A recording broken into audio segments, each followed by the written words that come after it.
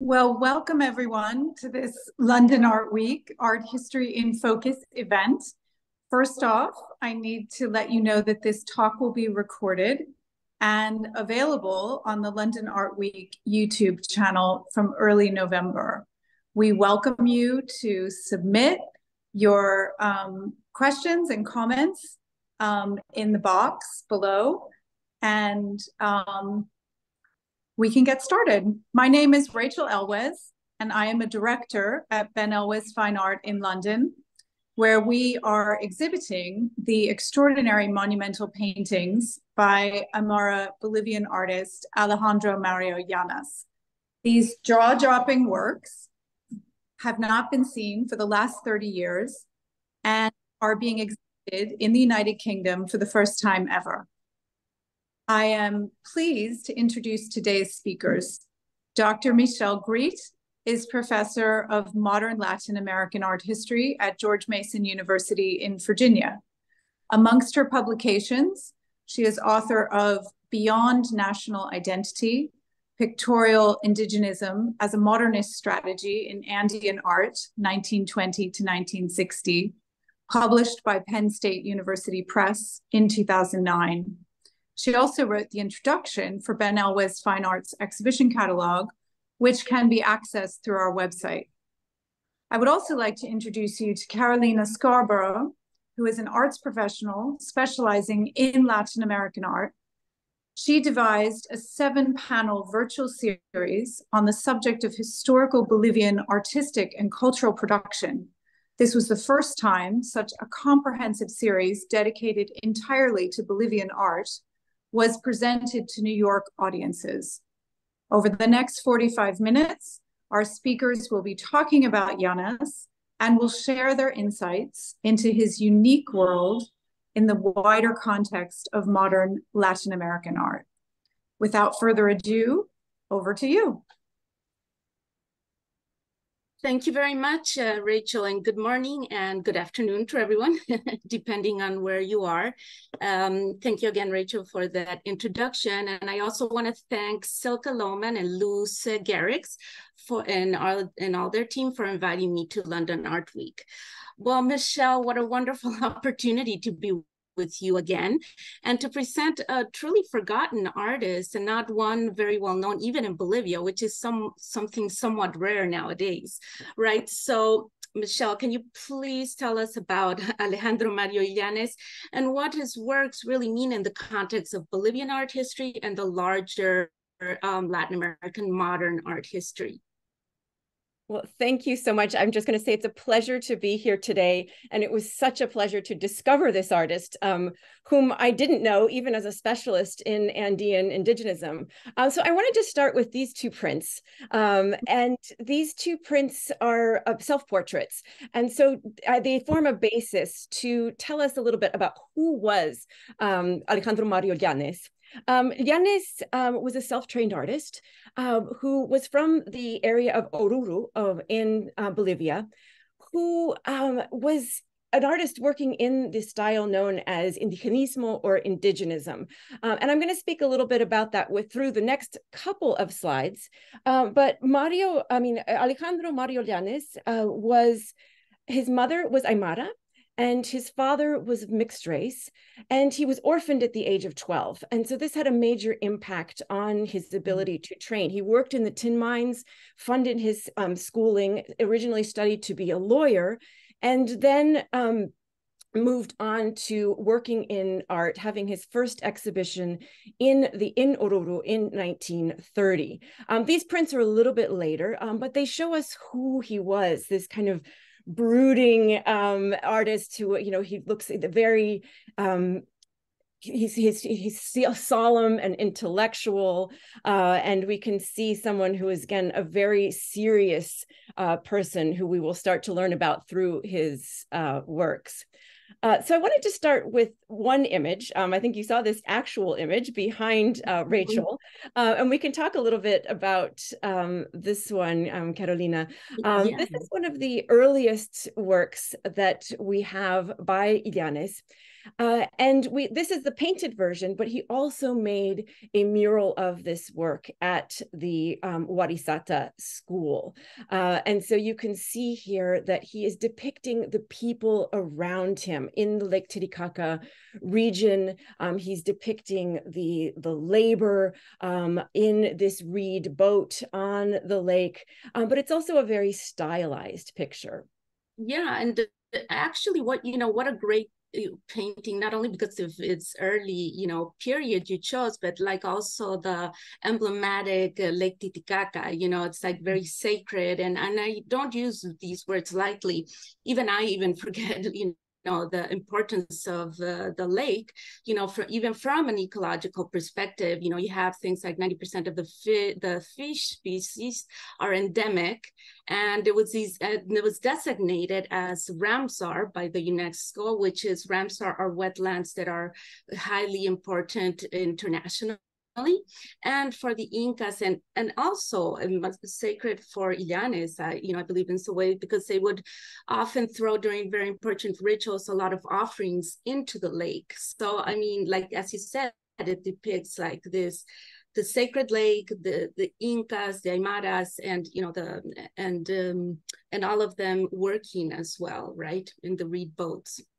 So I wanted to situate Yllanes a little bit in the larger historiography of what was happening in the Andes during this period, and why he was such an amazing discovery for me. So I want to tell you, first of all, a little bit about indigenismo. So indigenism essentially has two definitions. One definition is artwork that depicts the indigenous population of the region as a way of sort of elevating this subject matter of indigenous peoples to a valued topic of high art. But around the mid-1920s, a second definition of indigenismo emerged, defined by the scholar and intellectual Jose Carlos Mariátegui, who was a writer and a journalist, and he made indigenismo a much more political type of art making. It was a movement in art and literature and in activism to basically vindicate the indigenous masses, to look at the indigenous peoples as workers, as part of a class structure within the Andes.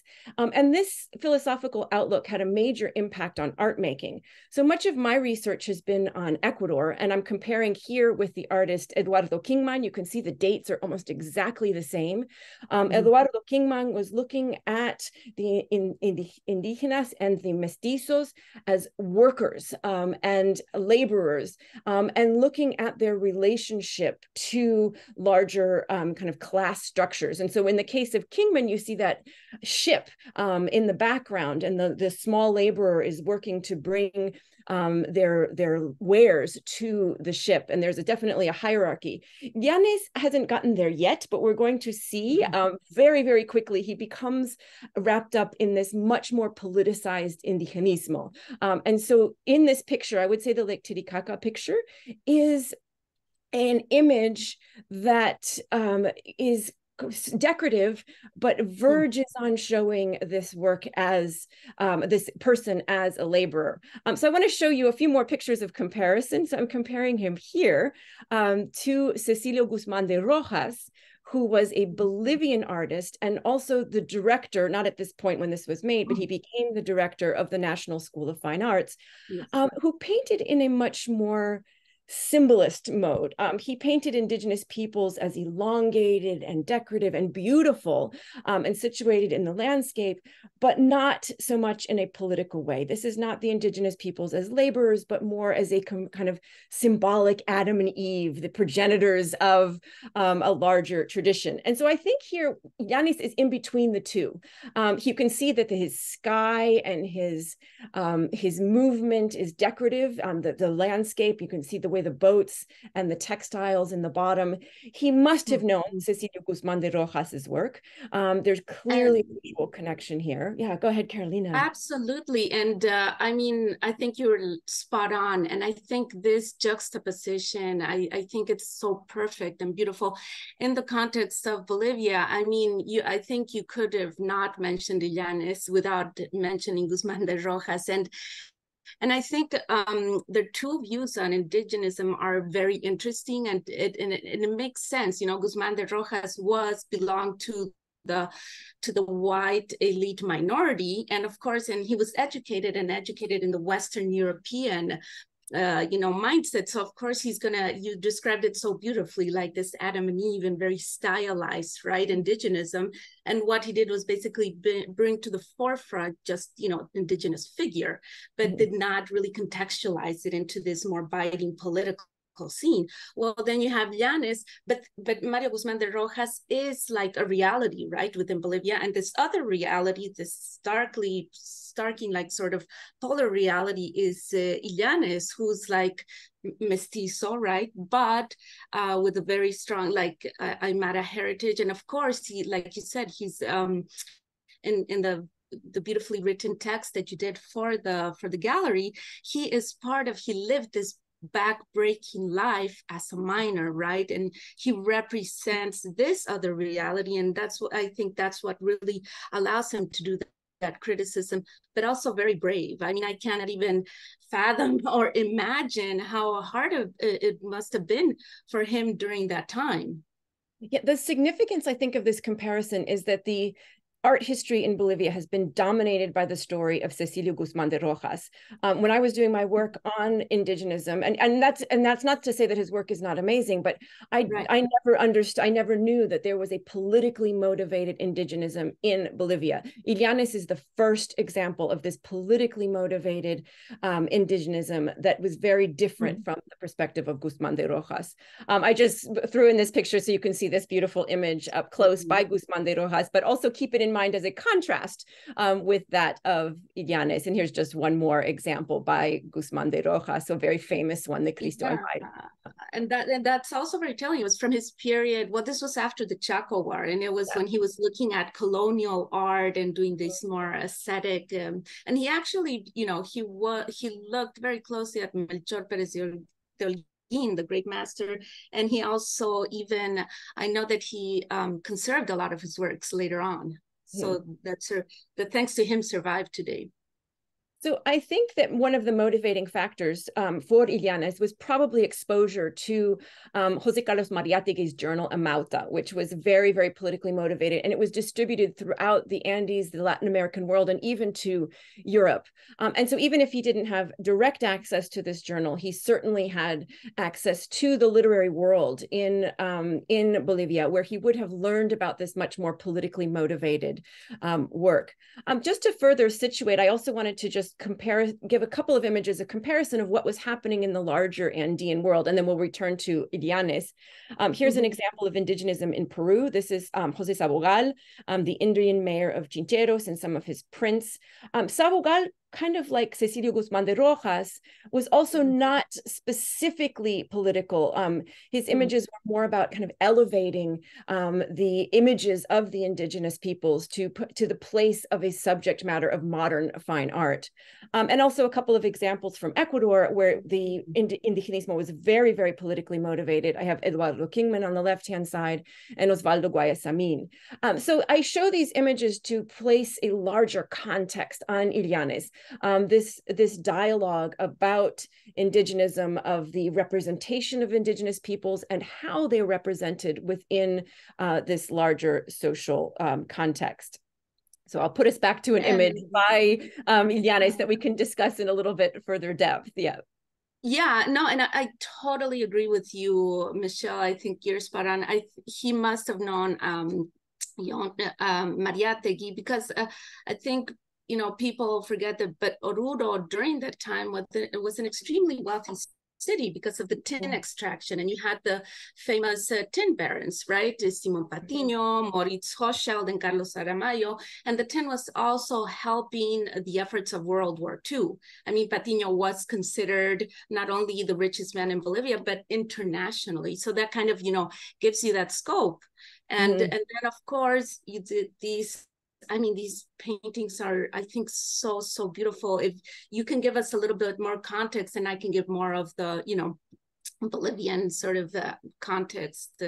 Yes, that sounds wonderful. So there are basically two directions of Llanes's work, and I wonder if, I mean, through, and I should mention Aymara produced, republished in its pages works by Diego Rivera, the Mexican muralist. And so Llanes would have had access to images before he even traveled to Mexico of the murals that Diego Rivera was doing. And one of the things that Aymara published was images of the Secretary of Publication murals, where Rivera divided his production into images of fiestas or popular or folk life and images of labor. And we see that exact same division in Llanes's work. And so I'm starting here with an image of fiestas, or popular local traditions. And this is one that is known as Huaca Torcoris, or the Dancing Bulls. It's a carnival celebration that still goes on today in Oruro, in Bolivia,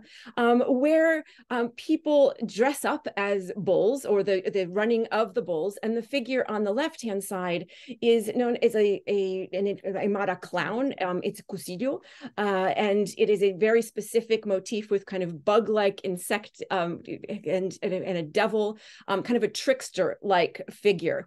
And so this is absolutely painted from knowledge of the region, but at the same time, it's stylized. I mean, you can see the stylized clouds and the landscape. And so he's kind of this combination of these bright colors, but looking very much at a specific local tradition. Yeah, and I think he's through these, he's really introducing us into his Aymara world, into the Aymara world, because these are, as you said, yes, these are carnival dances, but they date back to pre-Hispanic times, and the bull rides were introduced by the Spanish, and the dances are mocking the bull rides. So he's kind of telling us, you know, we have this very long inheritance that we have been mocking the ruling class, and as you said, you mentioned the cusillo too. He's a jester, and it was also believed. Well, the mask is one of sort of the oldest sort of characters that we've had, but also he was a jester, and it was thought that the movements that he did, like sort of comic, represented sort of in an ironic way, the defects of the mestizos and the white people and the white persons that were going into the Aymara world. So, you know, this is, as like you said as well, he's presenting the symbolism and the rituals of the Aymara world. So I'll show you a few more of these. And here is just an image of the size of these images in the gallery. These are just absolutely gorgeous. They're stunning in terms of their color and their size, their monumentality. And through their monumentality, they show kind of a respect for this tradition and kind of elevate it through its size to this idea of fine art. But there were a couple of comparisons that I wanted to make here. I did bring in one of his drawings to show that he worked through his compositions, and so he was looking and watching the movements of the dance, and you can see the fluidity of his line in this preparatory drawing. And it's not directly a preparatory drawing. He must have made multiple images of these through this process of observation and then stylization. And then other sources were the exact observation. Again, you can see from the date here, this is much later, from the 1980s. This is a living tradition. But here I'm showing you a cusillo mask and costume. This is from the Aymara tradition. And you can see that his colors were not exaggerations. His colors were looking at this Bolivian tradition. And so just to give you a sense of his source material, I put in a couple of Aymara textiles here, some of the Aymara hats from around the same time period. So his color palette was not just a modernist color palette, but it was a color palette that came from, again, the textiles, the ancient traditions, the lived traditions that he experienced through his everyday life that he adopted to painting. And a few more wonderful Aymara masks here. Again, not exactly the match to the ones in the picture, but just to get a sense of the type of source material that he was using. And then I wanted to, and then I'll turn over again to the next image, but I wanted to just place this again in larger context. he was not the only artist in the Andes and in Latin America who was starting to look at popular traditions as a source for modern art. And so I've put in here Elena Isque, who was an artist from Peru, who was starting to look at pre-Columbian textiles as a source for her modern art, and then also the Mexican artist Adolfo Bestmogar, who was developing a whole teaching method based on motifs from popular art and pre-Columbian traditions. So again, what I want to do with Yllanes is say that he was not necessarily, I mean, he was a very singular artist, but he was working within a broader context of exploration of some of these ideas within Latin America, specifically the Andes and Mexico. So that brings us to our next Yllanes image. Yeah. Absolutely. No, and I would agree with that. You know, like even, you know, with the textiles within Bolivia, I mean, they were influenced since prehistoric times. You know, they just found out there are a lot of experts in textiles in Bolivia that have found out that a lot of the motifs were like included into the textiles. And then this is such a beautiful example where you can see the textiles on the foreground, but also again, sort of the symbolism that I want to bring back to are this dance is the surisikuri. And this refers to the hunt of the suriñandú, which was an ostrich. Is an ostrich. I think I don't know if it's extinct by now, but they're playing the siku, which is the pan flute, and the pan flute, and that's why they're called the sikuris. But what's really important here, again, bringing back to sort of the textiles and the garments, is the garment, the chest cover that they are wearing, the males are wearing. It was originally made in jaguar skin.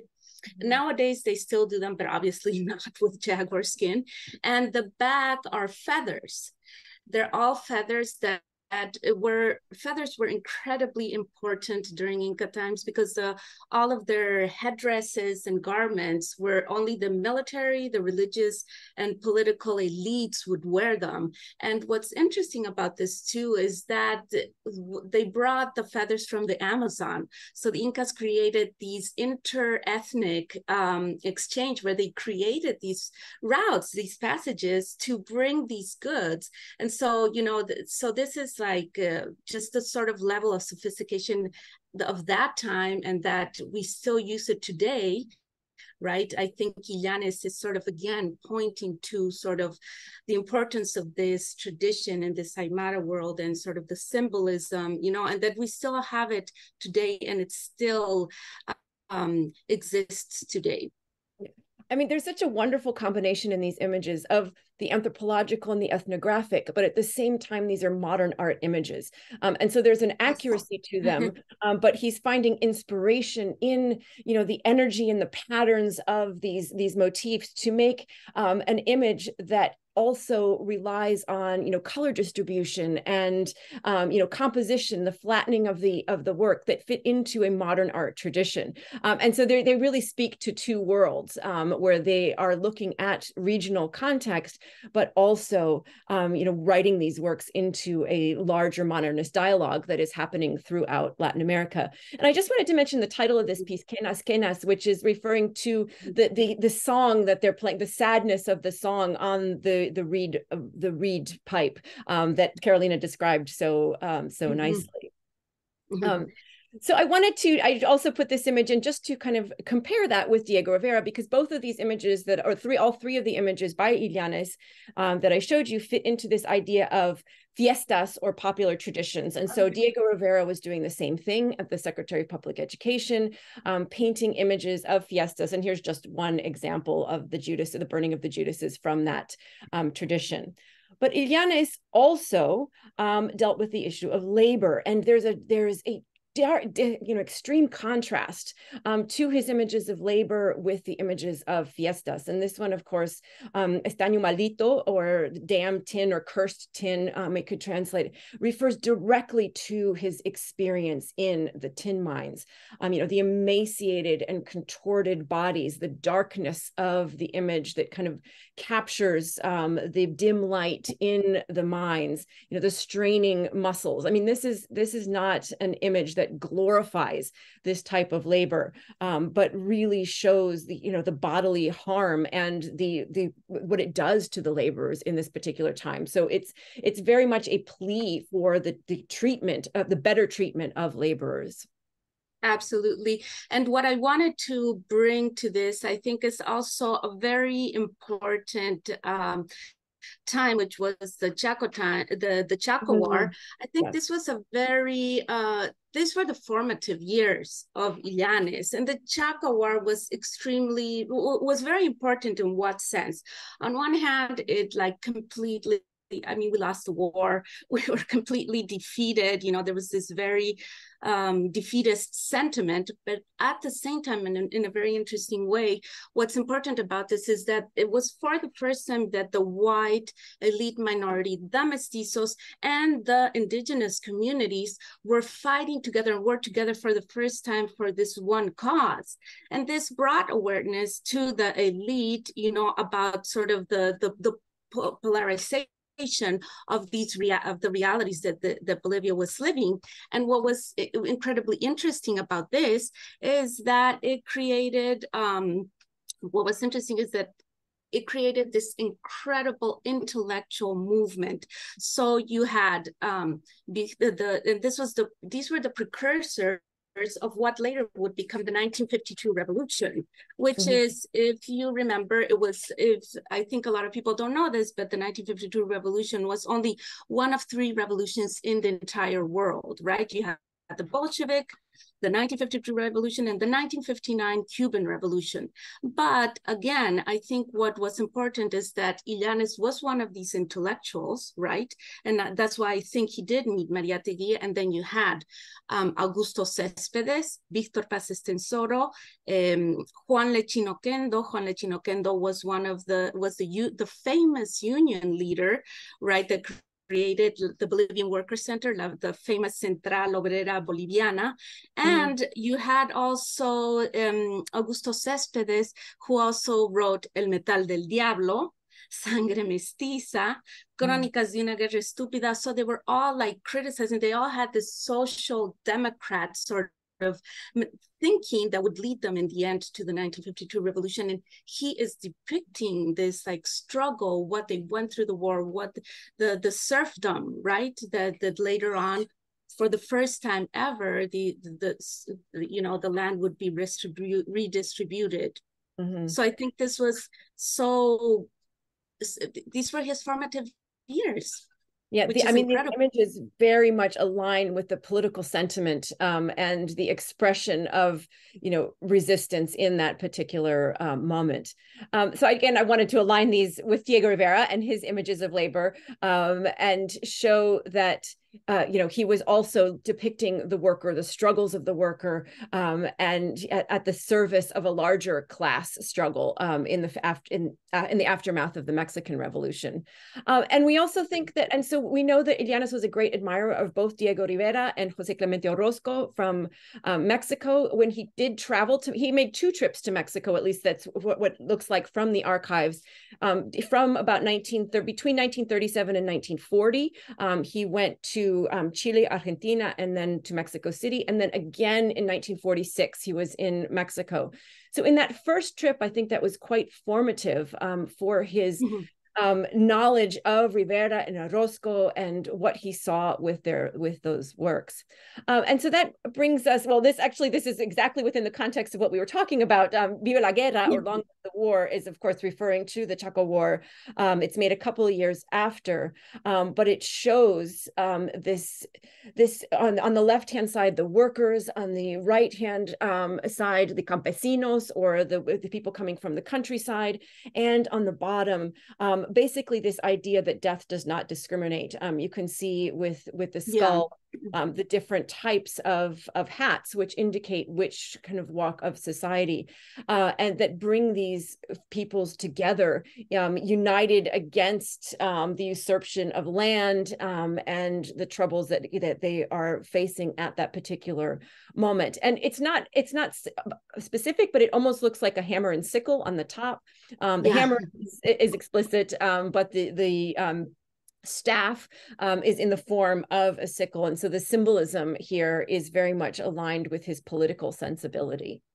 Absolutely. And then like the sign in the back, it says, no, obreros y campesinos, workers and peasants, racionalismo económico. And I think it's also pointing out to that economic rationalism that he's mentioning there is, again, like, he was a professor at the famous Warisata school, right?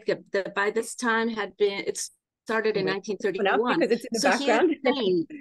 Yes, and you know, this was the indigenous rationalism, that it was like that they were intellectuals, right? And he's showing side by side the workers, which were also some of them mestizos, and the indigenous people led by the Huipala, which is the flag that one of them is holding, which is the indigenous flag, and that today is used as indigenous to represent the indigenous community. So I think this style, and I'll just kind of go back and forth between these two images for a second. The style of kind of the vertical format with building up these images. I think that's why I have a question mark after the date of 1932 here. I want to give a little bit of context. So this is the Tragedia del Pongo, or the tragedy of the Pongo, or the indigenous laborer from the region of Pongo. And he is very much painting in the style of Diego Rivera. I'm going to come back to this larger image, but I wanted to put this up. I can't imagine that he would have painted the work on the left without having seen Diego Rivera's History of Mexico in the National Palace. There's so many commonalities between these pictures. So there's the stylistic format of kind of building up the picture in a vertical format with a kind of flattening out of the space, which it doesn't have a deep sense of depth. There is even the historical format. So in the Rivera, and I'll point this out, he starts with the colonial era, with the kind of medieval armor, and then he builds up chronologically in a vertical format. We have the same thing in the Yllanes, starting with the colonial era and the medieval armor, and then building up to a moment in time with the Warisata school here. And he even has this placement of, in Mexico, it's the Mexican eagle, and over here on the left-hand side, it's the Andean condor, or the condor. Yes. And so I really think that there's a dialogue between these two pictures, and he must have seen these pictures. So yeah, go ahead. Yeah. No, I totally agree with you. I think 1932 seems a little too early to have done this, and I think in some ways, I think he must have already seen in Mariátegui some of Rivera's work, but from you said later on he did travel, right, to Mexico and everything, and I think and from everything that you're saying to me, it seems that Rivera, Orozco, and all these artists were in some ways validating him, his sort of struggle, his idea of really depicting this stark reality. So I think they sort of validated or sort of encouraged him in many ways, because it must have been extremely hard for him, I think, during that period. As good, I think he was brilliant. Like you mentioned, he was exhibited throughout Bolivia, but it still must have been very, very hard. And I think that leads us to his, the circumstances of his first trip to Mexico. So I wanted to take a moment, since you can see it very small in the top right-hand corner, to talk a little bit about the Warisata School, which was a school that was founded around 1932 in the Lake Titicaca region. It was an experimental school for the education of the Aymara people, and it was founded on egalitarian and communitarian principles, and also founded on basically the respect of the indigenous peoples, this acknowledgement that they were absolutely capable of intellectual learning. But it was very much aligned with kind of Marxist and socialist principles. And Yllanes taught there as a vocational teacher for several years. He created 18 murals for the Warisata School. And the Warisata School, after a few years, started to receive international attention. So delegates from Peru and Mexico and even the United States were sent to the Warisata School to see it as an example. And so it was a foundational moment and school, but it also drew political opposition. And so as more conservative factors started to come into play, Yllanes left the school, went into exile for a year in 1936, and then left the country. This is why he was traveling around in Mexico and Argentina. And the school itself started to receive political pressure and eventually closed, and the murals he painted, all 18 of them, were destroyed. And so this is a very, intense political moment. And that's somewhat what is going on in these murals as well, this depiction of this political tension between, Marxism and more conservative forces. Absolutely. And like you're saying, this was a transformative moment in Bolivia. It was his formative years, and it has this image, this painting is so personal. It's you can tell it has that very intimate aspect. And yes, it was definitely very much in tune with the Marxist and Trotskyite like movements that, Juan Lechín Oquendo, for example, led. And also it's so interesting that he chose to also travel just within South America or Latin, well, North America, Latin, Central America, which is Mexico, and but he didn't go to Europe or anything else. So that's also like very telling of him, because I think he could have perfectly well done that, but it was a very different like sort of political time, and I think that's a very interesting point. Well, and that's a little bit reminiscent of the 1930s. And the 1930s in Europe were actually a very difficult moment to travel, with the rise of fascism, the rise of Hitler in Spain. So he probably chose to turn his eyes to Mexico, and then eventually the United States, as models for places of artistic production. I'm going to keep moving forward so that we can just see some of these comparisons. I also put this in this detail of the Warisata school, and this again to me is evidence that he probably saw Rivera's creation mural in the National Preparatory School when he was traveling in Mexico in the late 1930s, because the formal similarities are just so close here. And I also have this drawing that, again, not specifically a preparatory drawing, although the bottom section is exactly the same, but it references his time in the Warisata school and the revolutionary nature of the Warisata school. Yeah, pedimos escuela, we ask, and yes, they were demanding like rights. I mean, and that's what like very basic rights, and that's what the 1952 revolution did. It gave them land, and we were no longer this medieval serfdom, and also it gave them the famous universal vote, which was they got to vote for the first time. It was almost, that's why it was a revolution. It was something unthought of that they would be able to vote or get any land. No, this was, again, as you mentioned, an absolutely pivotal moment and an important, he was in this place at this time, which put him at the center of political tensions going on. I also put in this image of Diego Rivera, and I think this one is from his second trip to Mexico. So again, to give you a little bit of background, he was in Mexico. He went to Chile, Argentina, and Mexico in the late 1930s, basically to stay out of the Bolivian environment. But then he returned to Bolivia in the early 1940s, and he had several exhibitions there, which really brought him to attention. He had an exhibition in 1941 at the Palacio Municipal with many of his large-scale paintings, which I think are some of the ones that are on display in the gallery. He then had an exhibition of his print work in 1946. And then he decided to go, I'm sorry, 1944, I gave you the wrong date. 1944 was the print exhibition also in La Paz in Bolivia.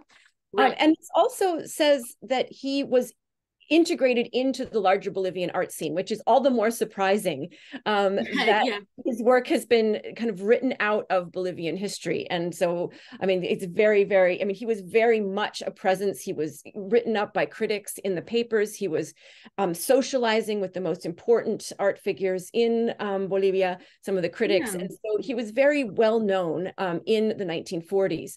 In 1945, he wanted to go on a tour to take his work abroad, and so he ended up on a trip to Ecuador and Peru, and then ultimately ended up in Mexico, where this time is when he met with Diego Rivera, and Rivera wrote the preface for his exhibition at the Palacio de Bellas Artes. And so I think this is the time when he drew this portrait of Diego Rivera, which is, you know, a graphite portrait on paper. Right. So, and that's so, I mean, interesting that, you know, you were saying he actually met Rivera, and sort of, I think he is really validating Yllanes in so many ways. And I think it was fantastic that they met, but also I think this idea that he sort of, you know, he was so important during the 1940s, and then he sort of disappeared. It's kind of this systemic erasure of his love of this whole figure, and this of this like critical and transformative time. So, I mean, it's just so sad, and that he disappeared, but I'm so glad you brought him.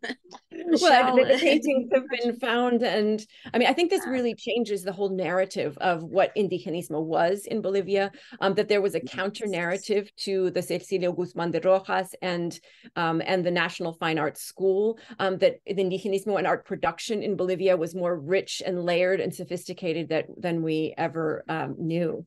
And so I'm keeping an eye on time here, and I know that I wanted to show you some of the prints.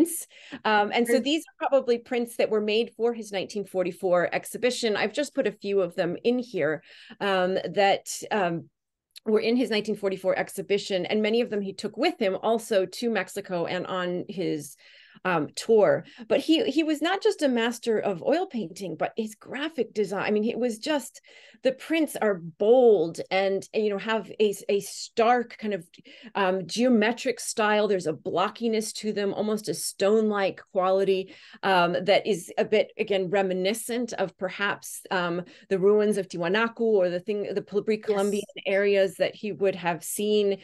And so he has this modernist visual eye that is also tying together with his heritage and his context.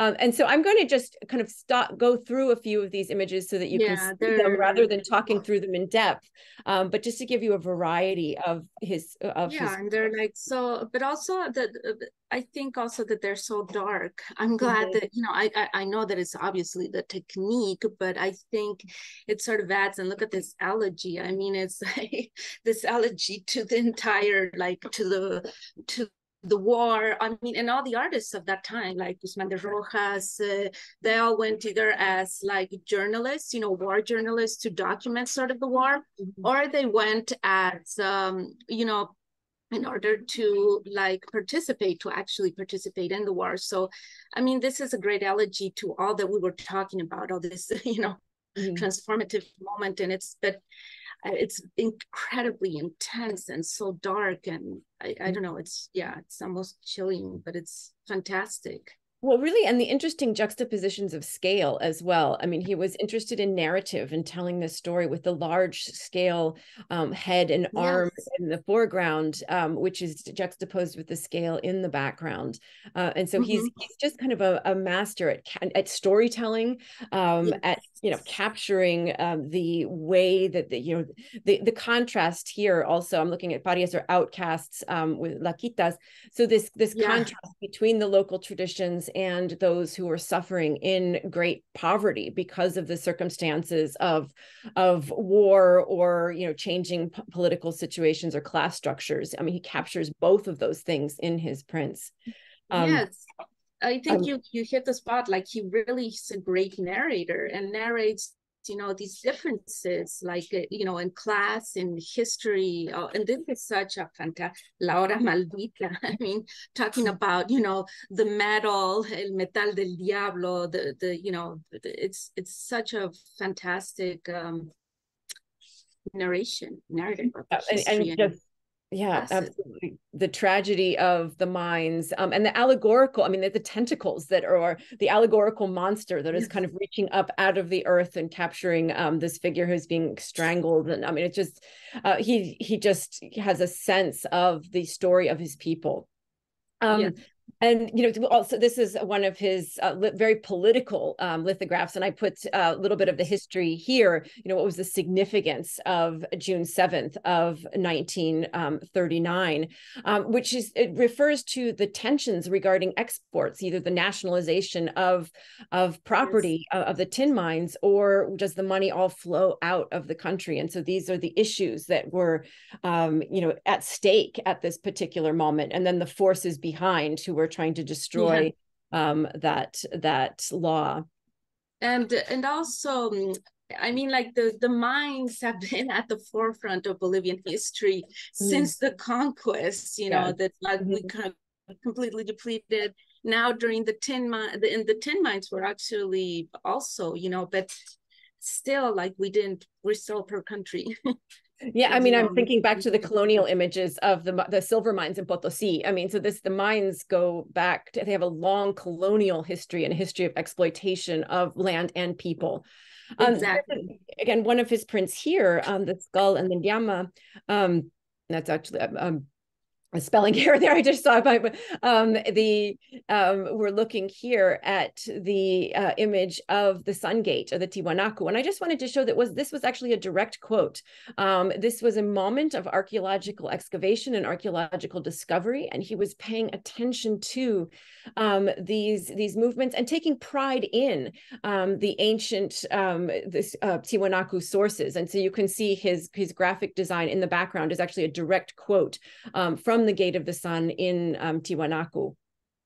Yes, and sorry, mentioning and also like going back to mentioning the Tiahuanacota civilization, but also so interesting that you brought up the archaeological, you know, excavations, because there were also like archaeological excavations, so to speak, done at the lake, and that at the Lake Titicaca, and that's how we knew that they did, you know, a lot of the offerings, and they brought out the pumas and the sun symbols, which is so interesting that he was actually interested in that sort of archaeological, you know, sort of discovery and finding and learning. So the last set of images that I have, and I'll just show these a little bit quickly so we have time for some questions, are some of his drawings. And I just pulled a selection of his drawings. But what I think is interesting here is I think these are probably source material for his murals at the Warisata School. Because one of the critics that talked about the Warisata School is mentioned the geometric blocky quality of some of his images. And those were often around the larger murals. And so you can see here that he was probably looking at, you know, pre-Columbian motifs from the region and simplifying his designs. And the work on graph paper here is to expand and enlarge this imagery. So this is probably preparatory material for some of those murals that he made. Yes, absolutely. And I guess it also reminds me, not specifically these, but the ones that you'll show later on, it kind of also reminds me of Rivera and how he would make you know, tons and tons of these these drawings that he would also give out. I mean, I don't think Yllanes gave them out like Diego Rivera did, but yeah, they have sort of, I think they were preparatory, and especially because he was self-taught. But that was not uncommon during that time. Yeah, we didn't have a San Fernando academic school like Mexico had. So, but I mean, self-taught also does not mean he did not have exposure to books and learning peoples. And I mean, this was not an artist working in isolation. I mean, he certainly knew. He knew modernist sources. He knew, you know, philosophy. He was reading, and so he's very much producing within a larger intellectual context, even if he didn't have formal training within a national art school. Yes. So a last few images are just to show the diversity of his stylistic approach. I mean, here we're looking at a vegetation study, and you go from those geometric blocky lines to the sinuous organic lines that are just beautiful. I mean, he's really capturing the flora, the fauna, what he sees. And so it's an unfinished drawing, but it's just a beautiful capturing of that space. And then he had an ability with caricature. I mean, these are looking at old man and old woman, but this through the exaggeration, not only caricature, but also costume. You know, he's looking very closely at costume, in both of them are in profile, so that you get a sense of the details, the design, the characteristics of costume in his drawings. Yeah. And in the Warisata school, one of the workshops and one of the importance that was placed in these community workshops was the garments and the costumes, because there was also like you mentioned, it was this community teaching where they would also continue their, you know, the rituals, their own, like, you know, their own culture. Absolutely. And so just a last few images. Again, I put these in more to show the breadth of his ability to produce in multiple media, in oil painting, in mural painting, in printmaking, and in drawing in various different styles, and his observation abilities as well. So these are just the last few drawings to show the depth of his practice. Yeah, I know. Thank you. It's so important to also see the depth of any artist, and this clearly gives us a great insight into him. So this is my last image, but I would just want to wrap up, and we'll get to the questions in just a second. But I want to wrap up with the kind of mystery of Yllanes at the end. So after his time in Mexico with Diego Rivera and his show at the Palacio de Bellas Artes, he then went to the United States, and he was the recipient of a Guggenheim grant that he wrote. We actually have in the archive the Guggenheim grant papers, but he never picked up the grant, and this was in 1946. So he was awarded a grant. He never picked it up, and the trail goes cold. His paintings stayed in New York. He never had another exhibition. There is reference around 1960 that he might have still been alive, but we have no idea what happened to Yllanes after 1946. There's just a completely cold trail. And so part of this is, you know, we don't know if he went back to Mexico or if he went back to Bolivia. His paintings stayed in the United States, which is partly why his story hasn't been told in Bolivia. So this I think this end, or this, we don't know if it was a tragic end, this mysterious end, I should say, to his story is partly why the narrative has not been continued, and he has not been incorporated into our larger understanding of both Bolivian art history and Latin American art history. Yes, and it's so sad because it was both, yes, this sort of sudden mysterious disappearance and this sort of systemic sort of erasure of his, like, this biting criticism that he had during that time, even though he was, of course, very, you know, well known during the 40s. So, I mean, it's kind of sad how it would have changed. It's hard to tell. I mean, that's sort of a good question to, you know, for the future, like, continue to ask ourselves. So maybe we should move on to the Q&A. Like, I hope everybody had a time to look at them. Let's see. Are you looking at the questions? Yes, well? I'm looking at them right now. I mean, I think I can just go through in order a little bit. It says, do we know if the artist had access to Western artworks or at least photographs? Absolutely. I mean, this was, he did not travel to Europe, but this was a moment when, for example, in Imauta, Mariátegui wrote journal articles about surrealism, about German expressionism, about futurism. And then there were also many journals that circulated historical knowledge of European art. So this was a moment of print culture. In the 1920s, there was an explosion in small journals throughout Latin America and a circulation of journals from the United States. So he probably would have seen these things in black and white in photographs, but absolutely would have known a larger world context. And like we said before, in Oruro, it was a very wealthy town, and there was a lot of intellectual production, and you had like a lot of artists that were looking there, and you know, even though they were self-taught, like you said, they were exposed to a lot of information. So yes, absolutely. And so there's a related question about whether he was aware of European artists and movements. So the answer is absolutely yes.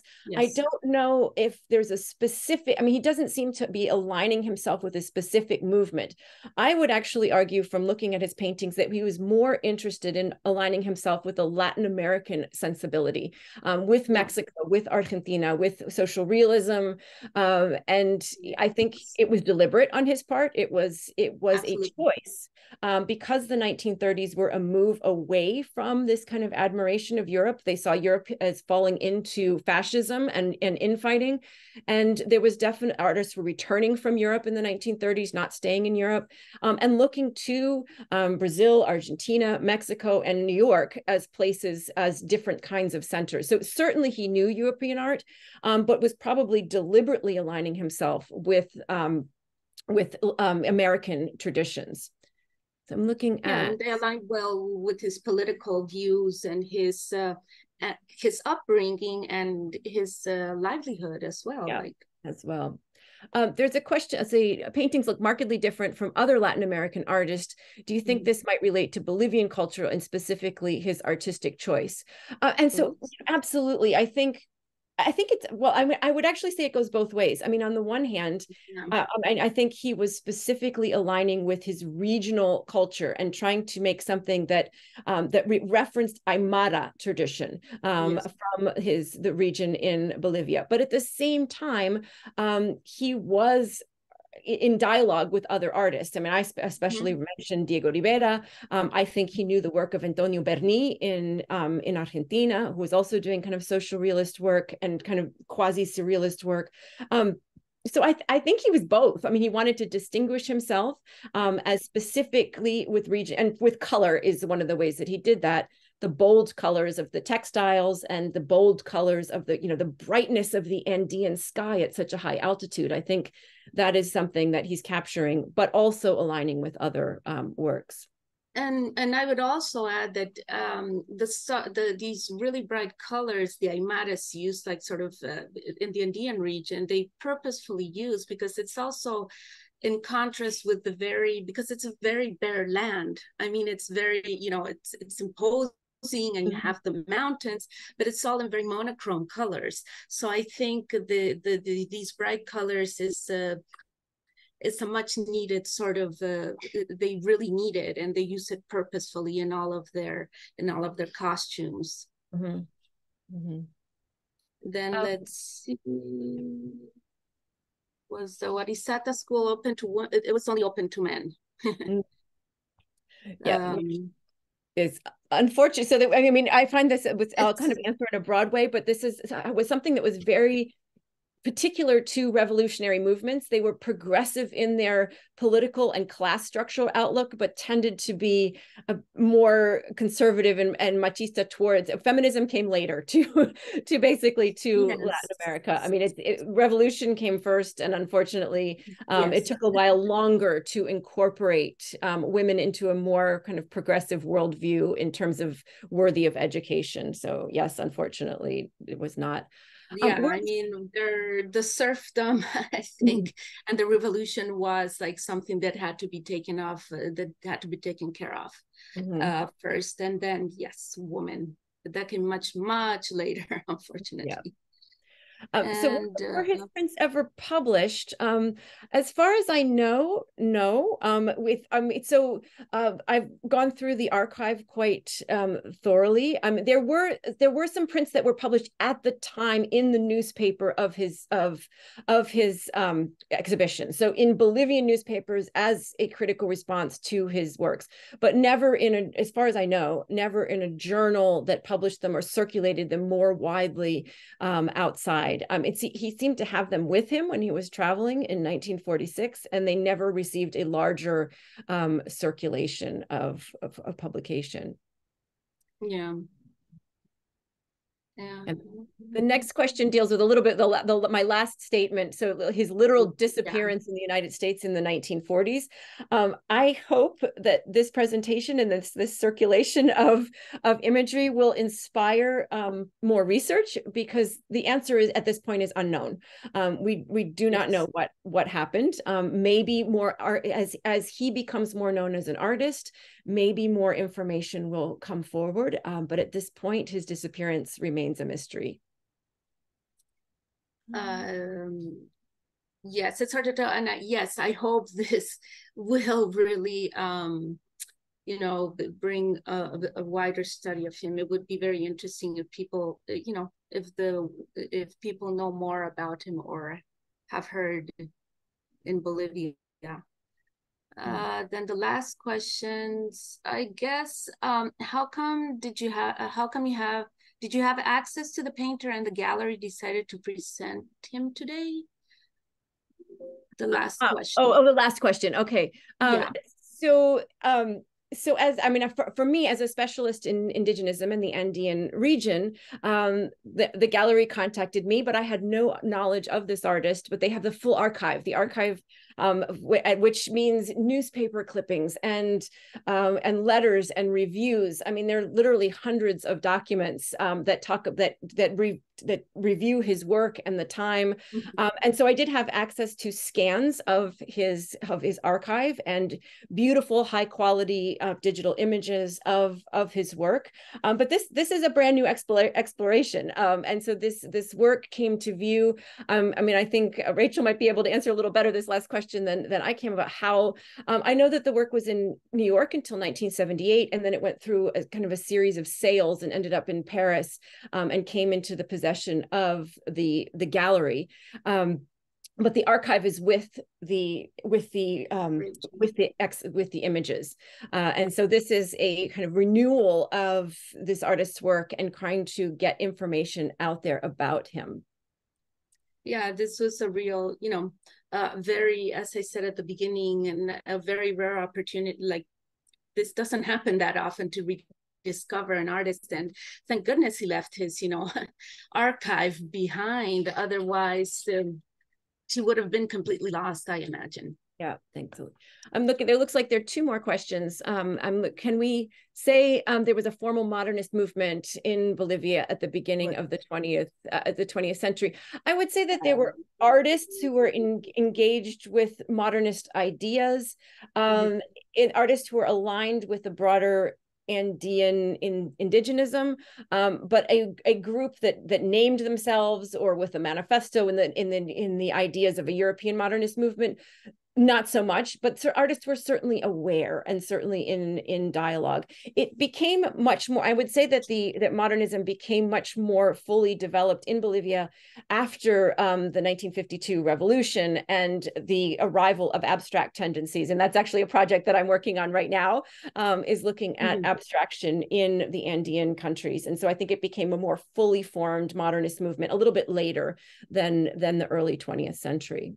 And that was also, again, because part of our our hard historical introduction into modernism as a whole. You know, it was just in 1952 that we were no longer in a medieval serfdom state and you know, had the agrarian revolution. So it only makes sense that, you know, our modernism would even come a little later than the Latin American art modernism in general. The last question that I see here is, could you speak to why the U.S. was a destination for him, and were there particular people welcoming him there? And so I think the U.S. as a destination probably came from his dialogue with Rivera and Orozco, who had great success in the United States, who did multiple commissions, who had connections in New York. And I don't know if there was a specific person. He did seem to have friends in New York, but there doesn't seem to be a specific gallery. But also the 1940s was a moment of opening up and great interest in Latin American art because of political Pan-Americanism and the beginnings of the Cold War. There was a great draw for Latin American artists to go to New York and take advantage of grant programs that were being offered in the region because of the political circumstances at that moment. So I think it's kind of a natural choice for the circumstances in 1946, just after World War II. Yeah, and like we mentioned, Europe was not the place to be during that time. So I think we have answered all of the last questions. I hope that this has been an informative presentation. Oops, and I will try to put up the last slide here. With the last slide. Yes, but it was, again, like Michelle, it was wonderful to be in this conversation and rediscover this artist. And yes, thank you to everyone for listening to us. And yes, I also hope it was informative. So, and thank you so much. And so this slide here is just a reminder to please join for the next event, which is entitled the Venice Biennale and the Successionists of Sa Pesaro. And so that would be on Monday, October 16th. So thank you so much to everyone. It was a pleasure to discuss this fantastic Bolivian artist. And I'm happy to take any questions by email if anyone thinks of anything after the fact. And thank you so much to Carolina for being an interlocutor for this wonderful discussion. Thank you, Michelle. Thank you to everyone, and everybody have a wonderful day. Thank you. Thank you for listening.